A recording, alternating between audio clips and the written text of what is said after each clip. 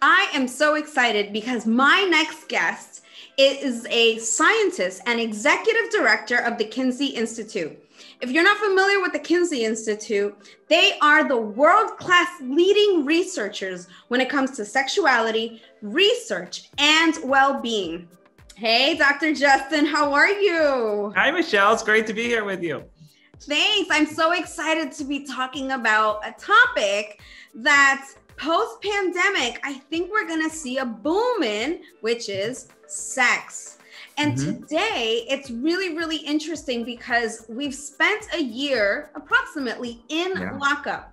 And people have had to really adopt to technology in terms of finding love, creating romantic connections. Can you share with me a little bit about what you guys are seeing in terms of research? Yeah, sure. I'd love to. And so very early on in the pandemic, we launched a large multinational study. So we collected information from people all over the world on what was happening in their intimate lives. It was called Sex and Relationships in the time of COVID. And a team of researchers from the Kinsey Institute got together and we thought, well, this is a natural experiment playing out. And what can we understand about what's going on? And what we found in that initial study was that early on in the pandemic, people's frequency of sexual behavior was actually declining. So although I think a lot of people thought, well, you're going to be home with your boo and you'll be there for the weekend and you'll be humping like bunnies. Yeah. But what happened is as that turned into weeks and months, what we think was going on is the stress, right? Of the way I always like to think of it is I say two gazelles don't mate in front of a lion, right? So our mating psychology is not really set up to respond to really high stress situations because you want to get out of that situation. Sort of mating requires some sense of safety and comfort. And that's true across the animal kingdom, including in humans. So the stress of what was going on with COVID, I think was too much. So we saw these declines in sexual frequency, declines in quality of sex life.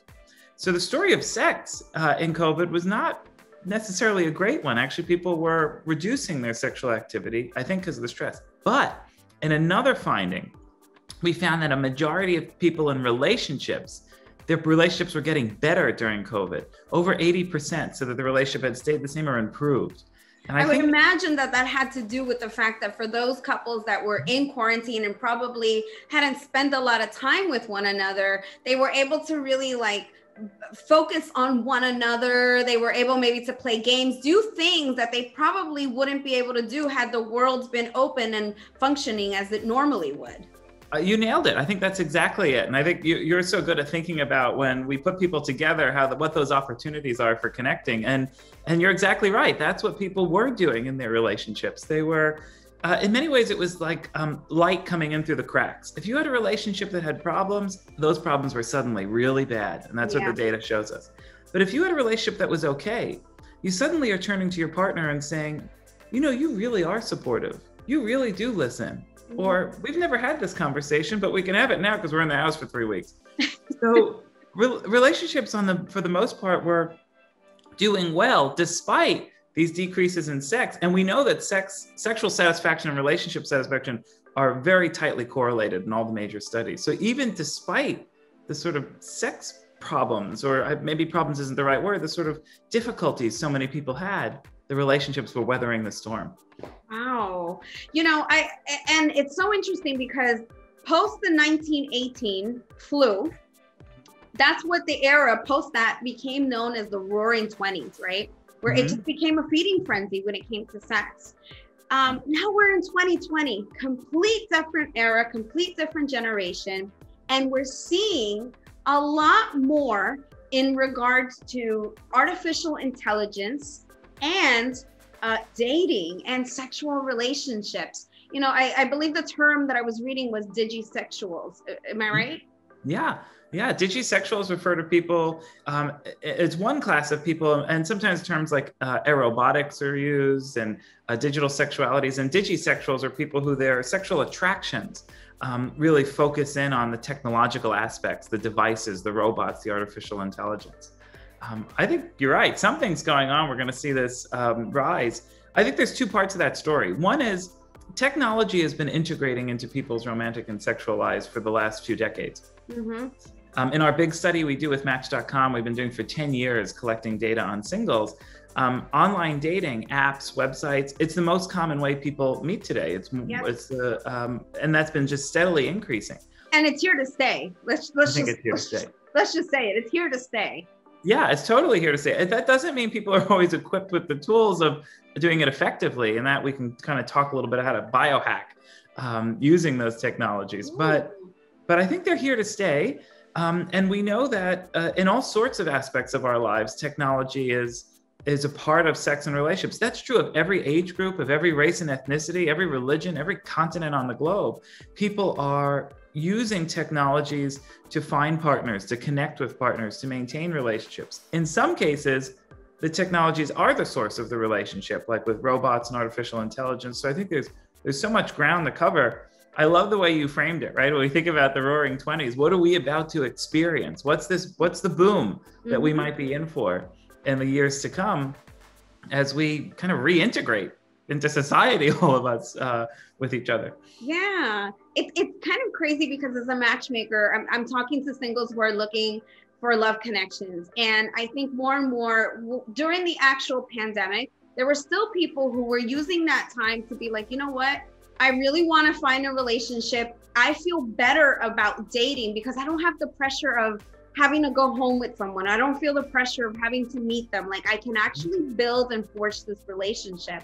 And I find that so interesting that now as I'm talking to singles, as we're getting ready to open up and get back to some sense of normality of how things used to be, the conversation that I'm hearing from people is when it comes to sex is, how do I know if it's safe for me to be sexual with that person? How do I bring that up? And as you said, technology has become more and more integrated in our lives, which leads me to ask you a question around, you talked about that the people who are digisexuals are really, really into the technology piece of it. Could that also be possibly some reasons as to why certain people may be just serial online daters and they never want to take the conversation from the online dating platform offline? Yeah, oh, sure. And I think, and I have a question for you. I want to ask about that as well.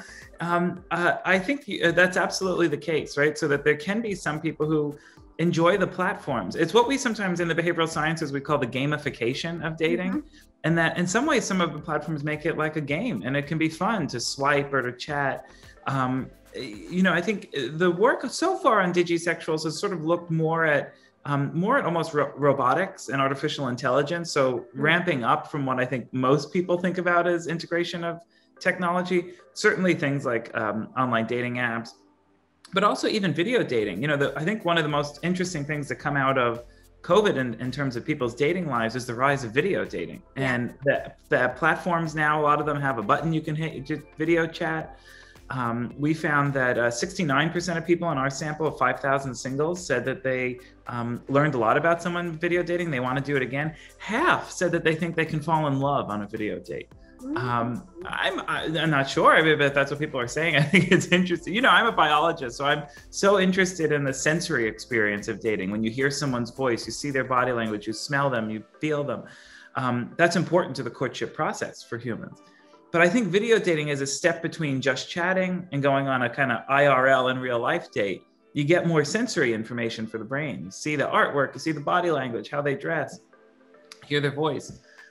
So I'm convinced video dating is here to stay. So I'm curious what you also are seeing in your work as with people in terms of the concerns about going on these dates. I think, as you pointed out, the one big thing is, you know, is it safe? And do we wear a mask or do we distance? But for people who wanted to do that, to just chat on the apps, they kind of had an opportunity because you didn't have to get off of it. Right. And I worry, what do we as researchers, as you as a matchmaker, how do we encourage people to go on those dates now in safe ways? Yeah, so a couple of things. I think when I'm talking to singles, and I literally have had, and it's really interesting because what I'm noticing is that it's really regional in North America, meaning that the clients that I've been working with, if it's someone who's on the West Coast, they're really more apprehensive about meeting someone in real life. And as the vaccine actually also rolls out and people get vaccinated, I find that people on the West Coast are a little bit more apprehensive. So they're more open to having maybe 1, 2, or 3 virtual dates before actually meeting in person.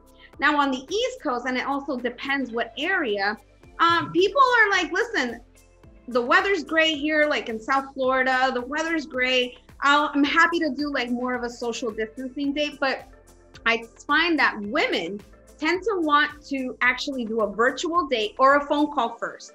That's what they're really comfortable. And I saw that, particularly for me as a matchmaker, I saw that being something as a norm prior to COVID, believe it or not, because people and women specifically were telling me and telling us that they were tired of the ghosting. They were tired of sending the phone number, or the guy didn't ask for the number. So why am I going to continue to pursue him? If he's interested, he should give me the phone number. So now that I found that I'm still having these conversations now that we're about to be in a post-pandemic world, I find that women and men on the East Coast particularly, they're more like, listen, I am open to an in-person date, but I want to be able to find out whether that person practices safety protocols, whether or not how they feel about the vaccine. Are they going to get in line to get a vaccine? Because that's going to play into whether or not I'm actually going to even give them the time of day. So the conversations that we're seeing are being more honest, more straightforward, and direct, which I think is empowering. But I also think if something that we all learned throughout this entire year of being on lockdown is that there is no other precious gift than the gift of time. And what you do with it really, truly matters. And, we all have a limited amount of time on this earth. So what are you going to focus on? What are you going to dedicate it to, right? And speaking on lockdown and, virtual dates, there was an interesting conversation that came up with one of my clients. And that is that she met a guy, she was in New York. She met this really great guy online, and he was actually in Florida. And they did virtual dating for like a couple of virtual dates. This was in the midst of like the height of COVID. So they had no choice but to do virtual dates, FaceTime, they would talk on the phone every day. And then there came a point, they reached about the 4-week mark talking to one another, where he proposed to potentially maybe have a digital sexual experience virtually. Interesting. Yeah. I'm really curious to know in your research, have you guys done any samples, any testing on that? Is it becoming more normalized? What are the sentiments around virtual sex? Yeah. Oh, I love that. I love hearing kind of what people are doing in their lives. I think it really informs the questions we need to ask as scientists and how we apply it.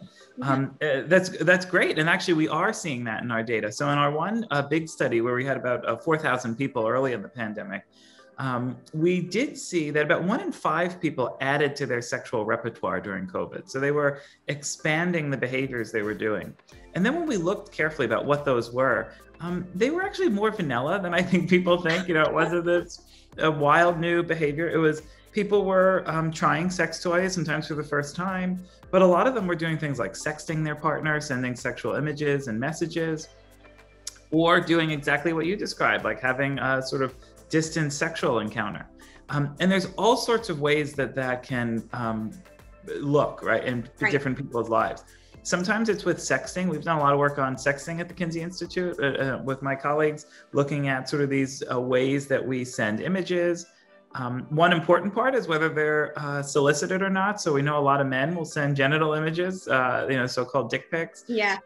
And when they're unsolicited, it was a really interesting study with my colleagues Amanda Gesselman and Alexa Marcotte. And what we found was that on average, men were sending these images. And if you ask them why, to men, to women, heterosexual women, and to gay men, if you ask them why when they sent them, they said, oh, because I was asked for it and because it's fun and it's flirtatious and it'll turn them on.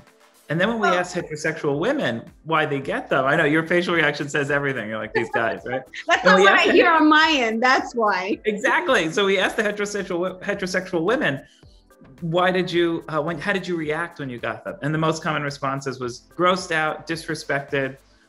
So it's what we call a sexual misperception bias, that the genders sometimes, they think they're doing something or something's wanted and the other gender doesn't, right? It's just sort of a total misunderstanding of this being okay. It's the conversation or the story they tell themselves, right? It's like, oh, this person likes me, they're into me. If we were in a normal scenario where we were around one another, we would be able to kiss and feel each other. And so maybe, and I don't know, maybe they process it like, well, since we can't do that, this is the next best thing. Exactly. Yeah, exactly. And they're kind of just missing the mark on comfort with it. And so that's one area that people are doing their sexting.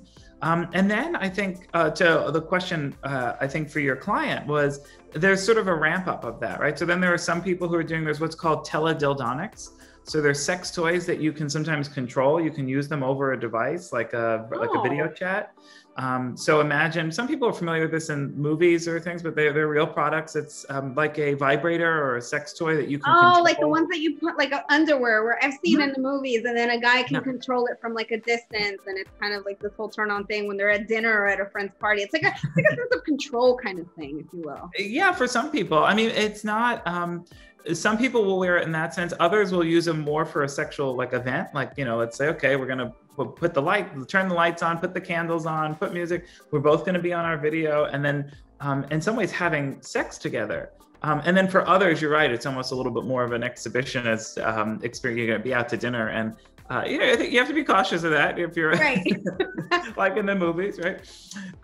But there's people who are using those sorts of products, integrating them into their sexual life. They're not wildly popular yet, but I think that at least the last time I saw sales data from the sex toy industry, it seems that they're on the rise. So there's been a lot of innovation, in terms of new products, new technologies, new materials, sizes, smells, colors, cost, and then the use in that sense. And then all the way ramp up is things like sex robots and full-size, sex dolls.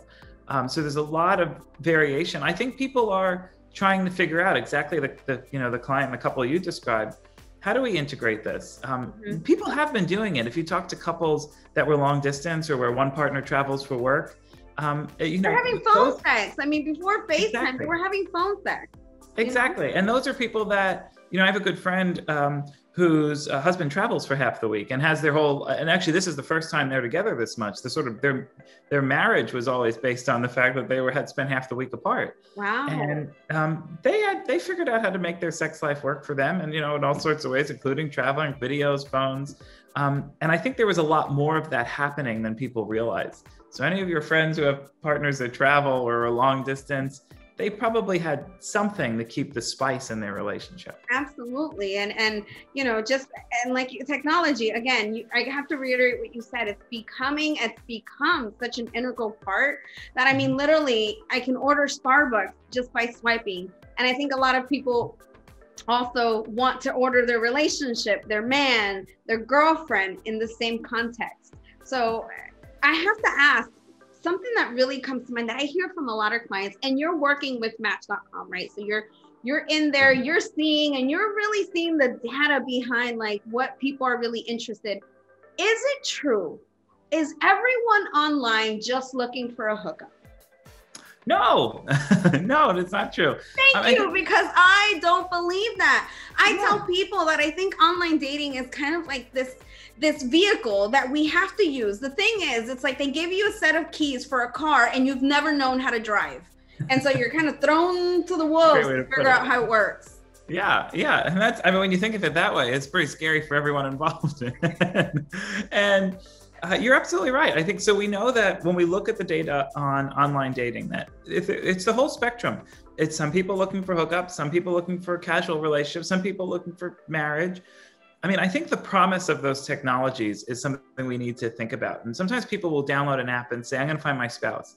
Right. And those of us who are kind of work in that space and collect data, we always say, no, these are technologies, they're to get to meet people. And they can't promise you love. They can't promise you marriage. I think the ones that do, it's a false bill of sale, right? They can't, they just can't. The data isn't there to promise that. Right. What they can do is help you find people with similar interests. I'm really looking for someone I can play tennis with. That's a true story. But, so ladies, single, let me know. I'll connect you to Dr. Justin. Thank you.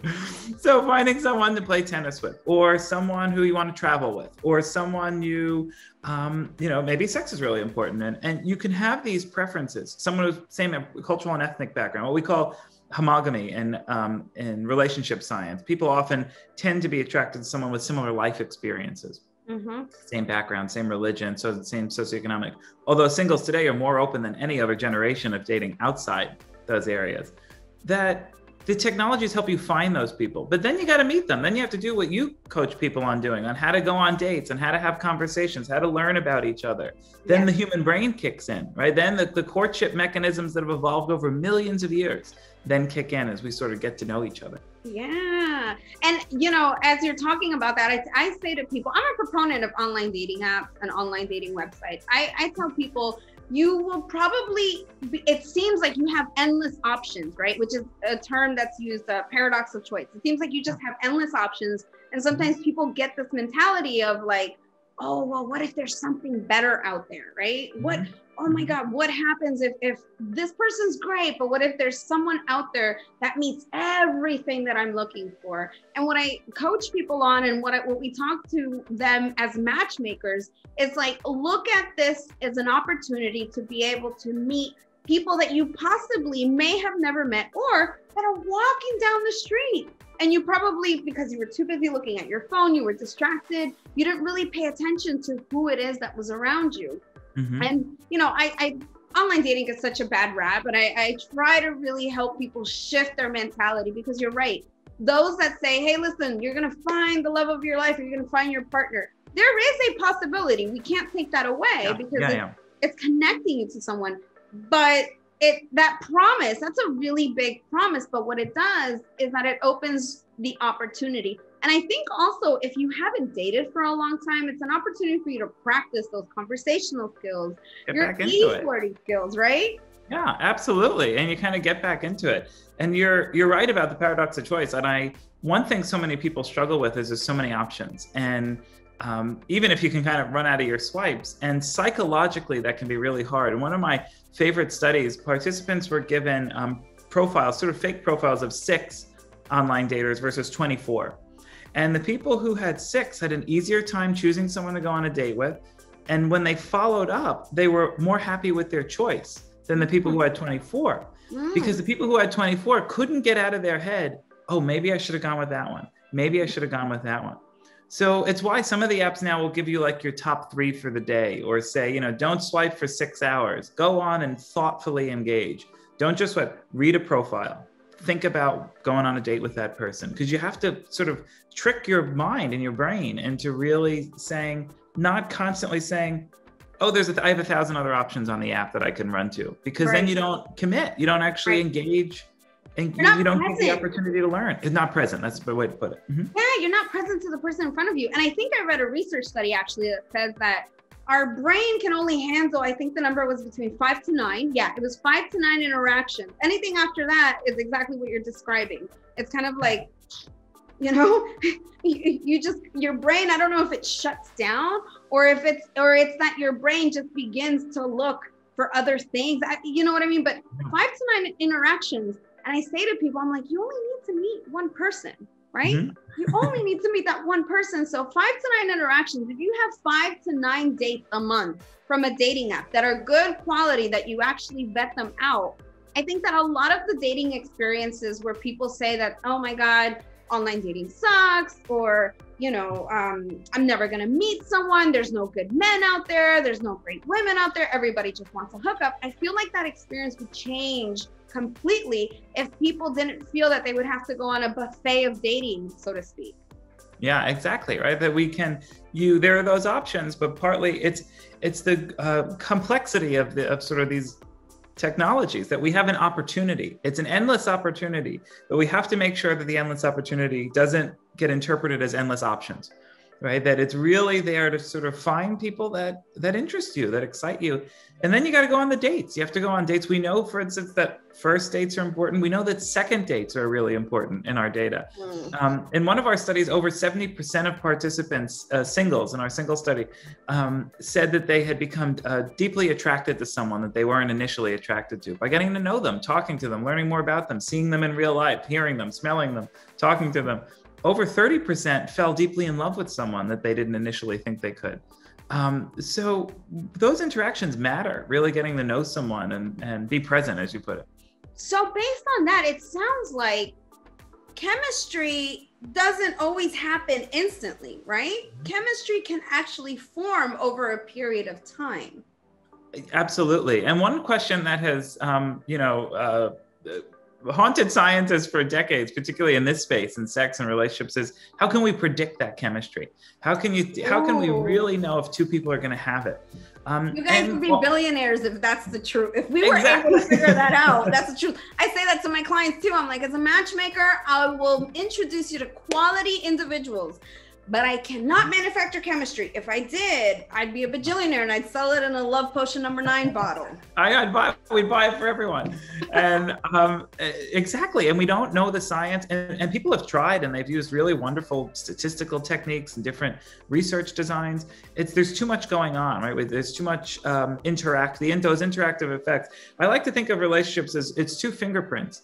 And every person is unique in their each way. And every time you meet someone, you smush up against another fingerprint.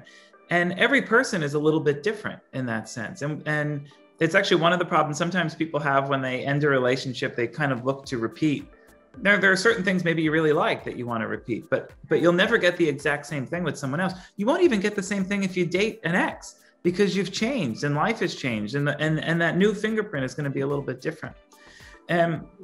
So we know that people have those options, but really trying to get them to think about each new person as, get to know them and think about interacting with them. Yeah. Well, I know you guys are doing some really great work out at the Kinsey Institute. Can you share what's on the cutting edge? I mean, now post-pandemic, what's on the cutting edge when it comes to dating? I'm really curious. I think all of us in the love industry, matchmakers, dating coaches, we're kind of curious to see what trends are going to stick from the pandemic, but we're also curious to know what emerging trends could we potentially be on the lookout for. Yeah, I'm convinced that the video dating is going to stay, and I think that's a good thing. I think it's a new step in a stage in the courtship process for the reasons we were saying, that you get to know someone. It's a little bit less stress. It's a little bit less money. It's a little bit less time, but it's more than just texting. So I'm convinced that's here, and I think we should encourage it to people that say, okay, well, let's do a video date, and then you plan. Because first dates are awkward, right? We know that. You and I are in this space. We know that everyone, I love when someone says to me like, well, I went on a first date and it was so awkward. And I always think like, you and everyone else, like they are, because you're kind of nervous. You're getting to know someone. You're learning a rhythm of speech. You're in your head. You're saying your own story and you're trying to be perfect. Yeah, am I being judged on what I want? I really want a salad. Maybe I should get a burger. What does that say about me? There's all those things. And I think the video date helps break that down a little bit. You can it gets closer, you kind of build a friendship. Mm-hmm. And I think that's one of the things that's interesting. So when we look at the demographic data, there's all sorts of interesting trends going on. 1 in 4 singles, for instance, had sex with a non-romantic roommate during the pandemic, 24%. So people are turning to partners that maybe perhaps they hadn't thought of before. Mm-hmm. But I think what's happening, and I'm really curious to see how this plays out. I'll be curious what you see also with your clients, that people are prioritizing the friendship aspect of relationships and dating more because we've had all this time. Like we're texting for 6 months or video chatting, or we don't interact as much as we don't both have our vaccines. So we're building the base of relationships. Now, from my perspective as a sex and relationship scientist, those relationships are going to be more stable. That's what you want. You want to build those friendship bases in relationships, that someone you actually really like to be around. You care about them. You have empathy for them. I'm curious how that's going to play out. I suspect what's going to happen in the next few months is we're going to see a spike in divorce. We're going to see also a spike in marriage. Both are going to increase because people have been waiting to sort of just follow up on paperwork or do things. I have so many friends who are engaged who are just waiting kind of to do the marriage, right? And so I think we'll see those spikes initially. And then long term, over 6 months, 12 months, 5 years, I think there's been a little bit of a return of people thoughtfully dating. I think we're kind of getting out of the people aren't going to stop having casual sex. They've been doing it for decades. They're going to continue to do it for decades. But I think that there's going to be, when people really want relationships, they're going to do it a little bit more thoughtfully, thinking about building relationships and connections with people, getting to know those partners. I'm convinced it's a dating renaissance. I think that I think that our Roaring 20s is going to be about meaningful connections. Ooh, I love that, dating renaissance. You know what? I couldn't agree with you more. And part of the reason is the way that I look at it. I think back when I was dating in my 20s, right? Online dating was around, but it had this taboo, right? Where it's like, oh, if you're online dating, you must be desperate. Like, you can't meet someone normal. So I remember that online dating existed. But one thing that I do remember is that when you would date and technology wasn't so integral in our life, when you were dating, that's exactly what you were doing, is you were able to build a friendship, right? Because you didn't have this thought in your mind that, oh, well, if this doesn't work out, I'm just gonna go ahead, pop into Match, go ahead and see if there's someone else that I can go on a date with, right? I think people took it a little bit slower. As a matter of fact, 2021 is supposed to be the year of slow dating, and exactly what you're saying, building those relationships, having more meaningful and deep conversation. And I know that research provided by the Gottman Institute actually tells us that friendship is foundational to a relationship surviving the long term. Why? Because when you build a friendship, you feel safe, you have trust, and you also learn so much more about one another, and you keep an open mind about your partner as time moves on. We change as individuals. I'm married. I've been with my husband now for, 11 years, but it'll be 8 years that we've been married. And I can't tell you, I'm not the same Michelle when he first met me, and he's not the same Leo when I first met him. But we started out as friends. And as our friendship has grown and we've been able to really get to know one another, it's also provided that opportunity for me to be able to accept that he's not going to be the same. And it's made me more curious about him as a partner, to be honest with you. Yeah, I love that. I mean, as a scientist, I'm hearing all the signs of passion, and that excitement of being curious about our partners, about growing together. My friend and colleague Esther Perel says this, right? That if you want to be with someone for years, you have to be willing to, your relationships change, and your marriage when you start versus if you have kids versus later in life, our bodies change, our priorities change, what we know about each other change, our excitements about that partner, our letdowns with that partner. All of those things go into the mix, but that's part of the adventure. If you're committed to being with that person, that's part of the, which some people aren't.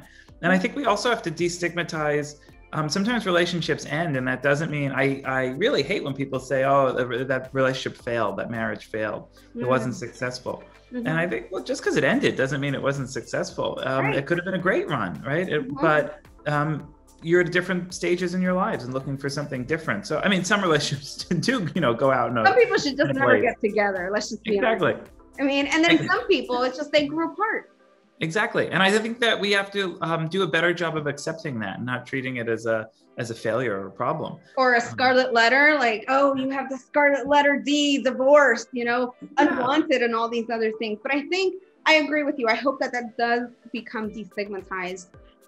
Tell me, where can people learn more about you, follow your research on social media? I know that you and I are on Clubhouse, we moderate some rooms together, but if people want to know more about you and the Kinsey Institute, where can they get some more information? Yeah, thanks. So the people are welcome to follow me on social media. So it's Dr. Justin Garcia on Instagram and Twitter. And when we're on Clubhouse with some of our friends, and then also the Kinsey Institute. So go to the Kinsey Institute website, follow the Kinsey Institute on Twitter, Instagram, LinkedIn, we're everywhere. And we'll post often about our new studies. We've got a brilliant team of faculty and researchers working on all sorts of issues related to sex, sexuality, gender relationships, reproduction. So we'll post our academic studies. We have an education program. People can sign up for our summer institute and get a certificate in sexuality. So follow us, and hopefully folks can learn a little bit more about what we're doing and how we're trying to really use science to understand the human condition and make the world a better place. Oh, I love it. That's why I brought you on, Dr. Justin, because our motto is changing the world one relationship at a time. Yes, I love it. Yes, thank you so much for being here, spending this time with me. I always love the conversations that we have. I know that you've given some really great golden nuggets to everyone that is watching. And don't forget to follow the Kinsey Institute. Stay up to date. The more resources and tools that you have in your tool belt, guess what? The more successful and the closer you're going to get to finding love. Thanks so much, Dr. Justin. Thanks. Love it. Good to see you. See ya.